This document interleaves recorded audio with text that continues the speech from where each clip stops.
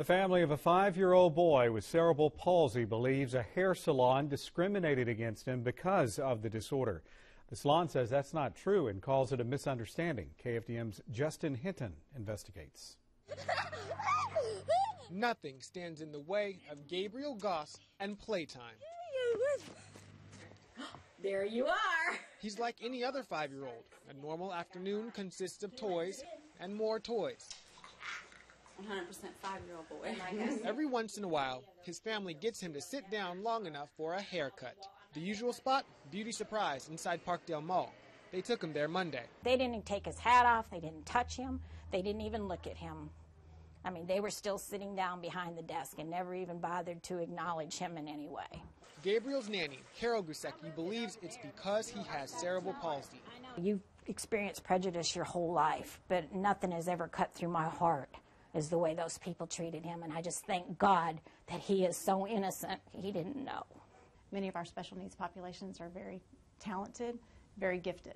Kay DeQueer serves as the executive director of the Shorkey Center in Beaumont.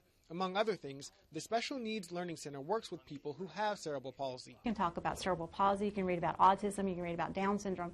So there's a wealth of information out there. So really there's not an excuse for anyone not to know how to cope with the different individualities that we all have. She says ensuring the success of people with special needs requires work from both parties, as in any relationship. Learn to work collaboratively together and know what your needs are going to be, and you know what my needs are going to be. We have to build that bond. The hairstylists say they tried to do just that. We're willing to take anybody and everybody. I say as long as we're all comfortable doing it, we'll be willing to do it. Blake Adair remembers when Gabriel came into the store for his haircut. The boy's usual stylist wasn't there. Adair says he was a bit concerned Gabriel might move around too much to safely cut his hair. A concern the stylist says he'd have cutting any kid's hair. I'm new in this profession. I've only had my license for a month maybe, and so I myself didn't feel comfortable. I didn't want to accidentally cut him and turn the situation into something more. The family ended up going to another salon in the mall. They returned to Beauty Surprise to show the stylist Gabriel had in fact gotten his hair cut. Adair says that's when the receptionist tried to explain if they had waited, they would have been helped. Son of a gun. Not good enough for Gusecki, who says she'll continue going somewhere else where she feels Gabriel will be respected. Show him your haircut. Look down and say, look at that. In Beaumont, Justin Hinton, KFDM 6 News.